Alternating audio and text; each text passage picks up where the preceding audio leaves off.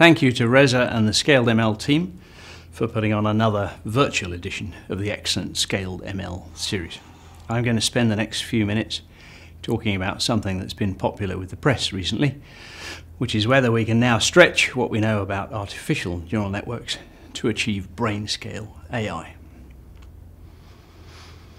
Superhuman is a threshold of utility for many practical and valuable AI tasks.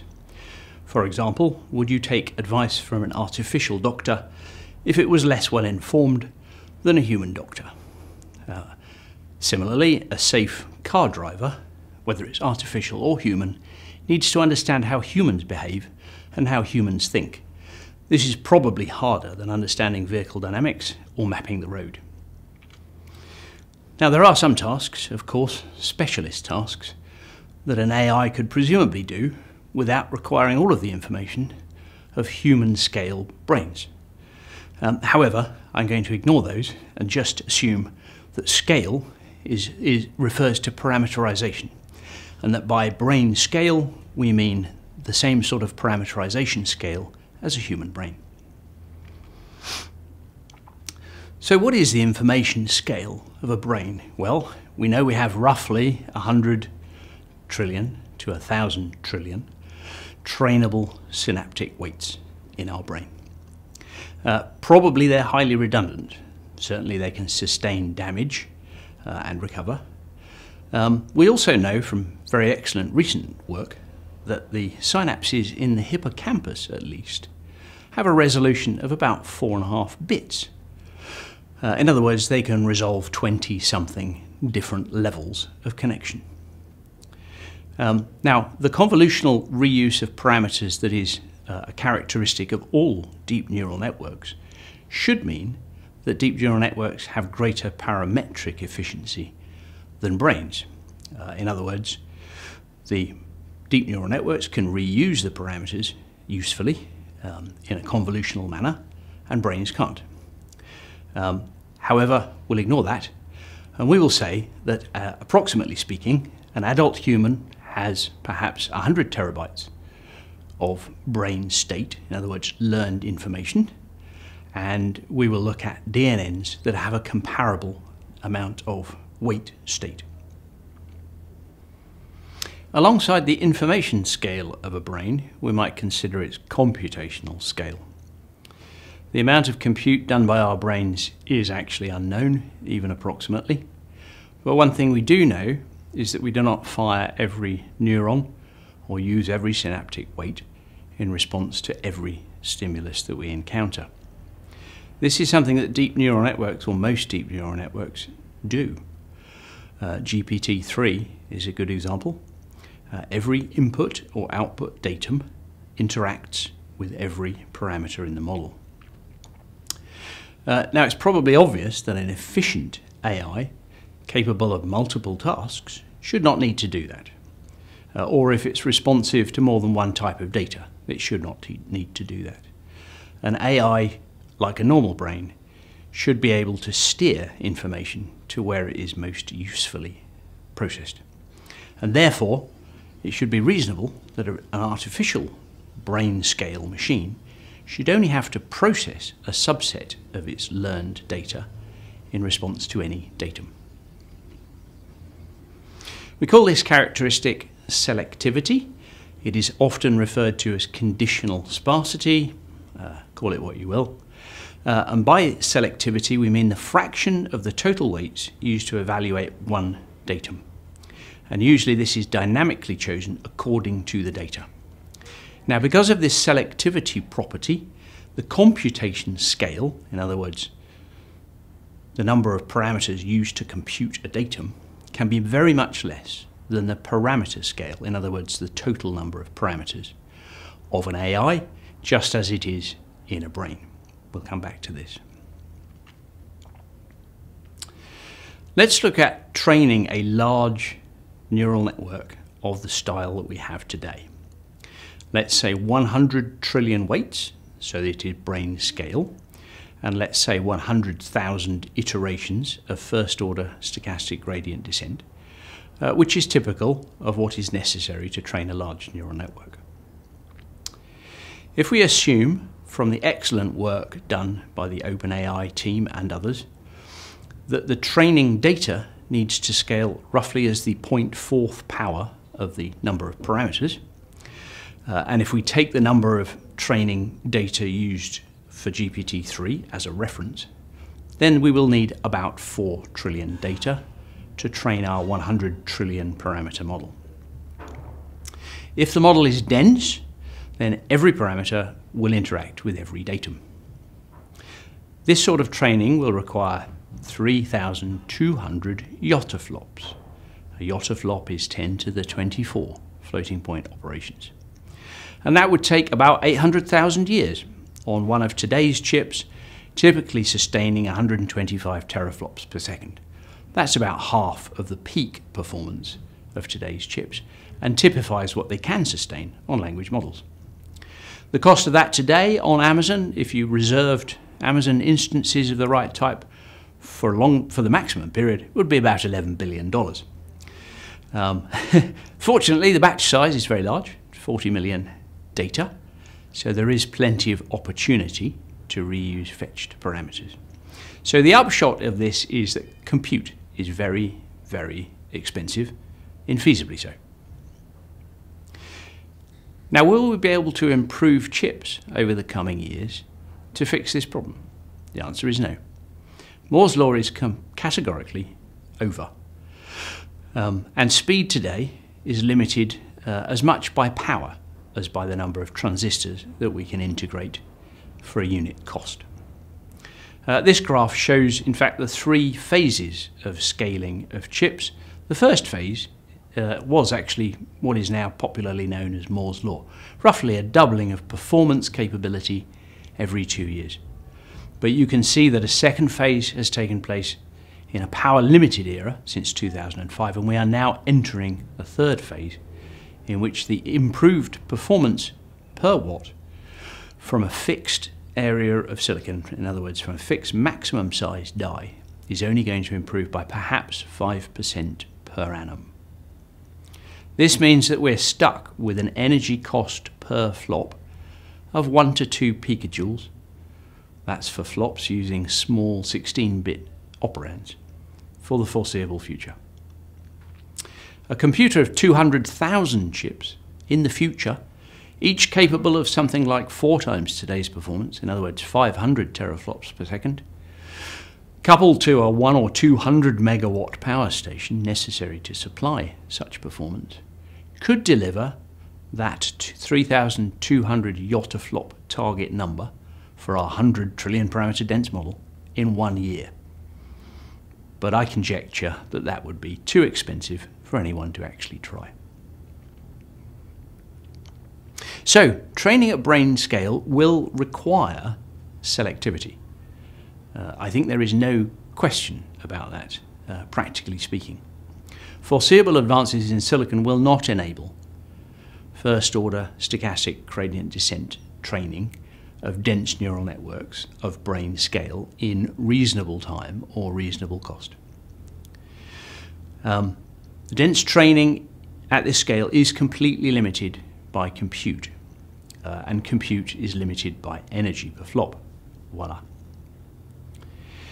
If convergence can be achieved with fewer iterations, perhaps 10,000 SGD iterations, and if we can harness selectivity at a scale of, say, 1 in 1,000, then we can bring down the training cost of that enormous 100 trillion parameter model to about the same as today's GPT-3, which is about 300 zettaflops.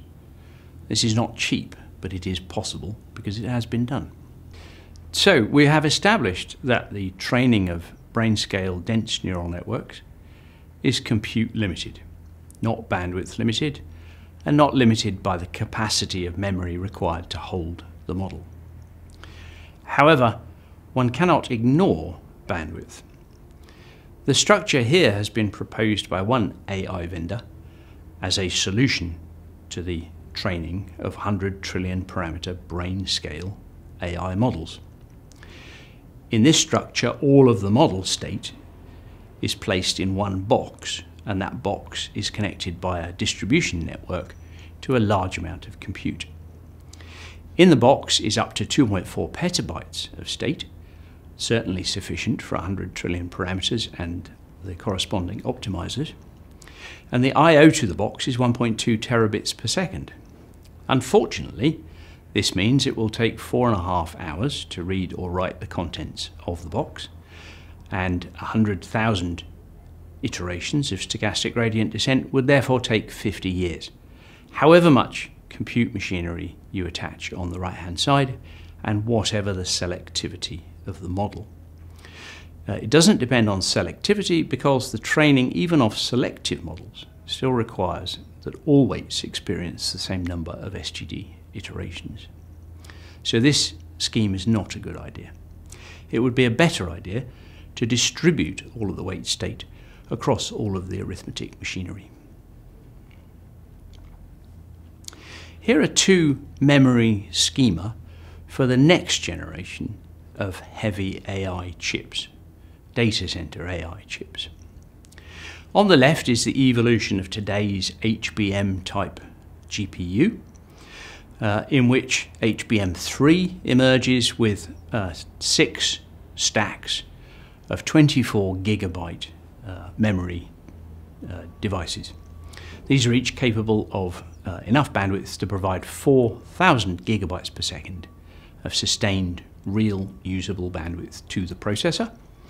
And this gives us a computational intensity of 63 flops per byte. In other words, if we have at least 63 flops for each byte fetched, then we are compute limited and not bandwidth limited. And that is, at an example, 250 teraflops per second. Now, in order to hold 100 trillion weights, which is 200 terabytes of weight state, we need 1,389 of those types of devices. On the right is an alternative using a much denser memory type, commodity server class DDR. In the near future, DDR5 will be the standard. This allows up to about 12 DDR DIMMs to be attached to a processor. The recent AMD processors are an example of that. And that supplies up to about 3 terabytes to one processor at 500 gigabytes per second of real sustainable bandwidth. This therefore has a computational intensity requirement that is higher than the HBM type. It's about 500 flops per byte at 250 teraflops per second. Now, because the capacity is higher, we only need 66 of this type of device to hold our 200 terabyte weight state for our 100 trillion parameter model. So let's look at two types of inference using these types of chips. First of all, consider a specialized AI for document classification. It absorbs documents and it produces a classification token or some tokens describing what's in the document for indexing. Let's assume a dense language model with 100 trillion weights as before, and let us assume that future chips can actually sustain 500 teraflops per second. Now, if the query document is typically 1,000 tokens, then single-shot classification requires 200 petaflops for each of those, and we have to read 200 terabytes of weights for each batch of those, not for each sample, but for each batch. The computational intensity is 1,000 flops per byte. So inference is compute limited for either of those memory schema. In other words, we don't need to use batching in order to synthetically increase computational intensity. It's already compute limited, not bandwidth limited. In this scenario, the 66 DDR5 type chips are attractive because we can fit our whole model in that number of chips, and we can process a query in 6 seconds. If we use the HBM3 type chips, we would need 1,389 of them, and it would have no performance upside. Let's dwell for a moment on how much advice from an AI costs. In other words, when your AI is doing inference, how cheap does it need to be? Well, speech dialogue with a human is typically conducted at about 125 words per minute. So if a human expert charges $375 per hour and spends half his time listening and half his time talking, then the cost of that advice will be about 10 cents per word, which is about 7.5 cents per token. If 100 trillion parameters are used in the production of an output token from an AI expert, then cost parity with the human expert requires a performance of about 2.7 petaflops per dollar. So will we get that? A chip with a total cost of ownership of $1,000 a month, which is typical of today's cloud AI accelerators, but a future one sustaining 4 times today's performance at about 500 teraflops per second, will deliver about 1.3 exaflops per dollar. In other words, about 500 times cheaper than a human expert. So compute-bound inference can certainly be cheap, even for enormous brain scale networks. Let's talk about a different type of inference with a brain scale AI. In this case, conversational inference, in which the AI must generate a sequence of tokens rather than one-shot inference. Humans can actually read faster than they can speak, but for complex material we tend to subvocalize, so the speed tends to fall to roughly speech rate. So consider a token-wise autoregressive text-generating AI with 100 trillion weights, with selectivity 1 in 1,000, which is generating tokens at about 3 tokens per second for each of several parallel conversations it is having with humans. This will keep up with the human's ability to read the response. Now, there may be an initial context to each of these conversations, and processing that context may be compute limited. However, once generation has begun, we will clearly be bandwidth limited in this scenario. For a model of this size, generating 3 tokens per second, we require about 600 gigaflops per second and 600 gigabytes of weight fetches per second. Now, the parallel conversations may be batched to improve computation rate, but unfortunately, with selective access to the model state, each conversation may select different parts of the model. So in this scenario, batching does not generally improve the reuse of fetched parameters. In other words, we're stuck with this unfortunate computational intensity of 1 flop per byte for this type of inference. That favours a machine with maximum bandwidth, in this case the HBM3 type chip, because it has more bandwidth. But of course, we still require a very large number of those chips in order to host the very large model, because the high bandwidth memory has relatively low capacity. So the HBM3 type chip is probably preferable, provided the work can be efficiently parallelized over 1,389 chips required for the 200 terabyte capacity. The DDR5 chip would only require 66 chips for capacity, but it does not have as much aggregate bandwidth. Nevertheless, it could sustain 55 parallel conversations at this rate, if the latency permitted. So the message here really is, when designing algorithms, there are certain things which are clearly hardware unfriendly. Token-wise autoregressive inference implies a computational intensity of 1 flop per byte fetched from memory. This is maximally unfriendly to high-performance computers because it's much easier to provide flops than it is to provide bytes per second to a large memory. And unfortunately, it's going to get worse than that, because with high selectivity, it is generally not improvable by batching, even if the latency permits, because each parallel conversation in the batch may select different model state, and therefore batching does not improve reuse of fetched parameters. So that's all I have to say. Let me leave you with a few thoughts about where we are leading in the future. First of all, I hope I've illuminated that AIs, like humans, are pretty ruinous to educate, but having educated them, they are surprisingly cheap to operate. So it may well be worth spending a good deal of money on educating large, very useful AIs. Secondly, energy per flop of silicon is a wall. It's not moving anywhere in the near future. Moore's law will not come to the rescue of high-performance AI compute.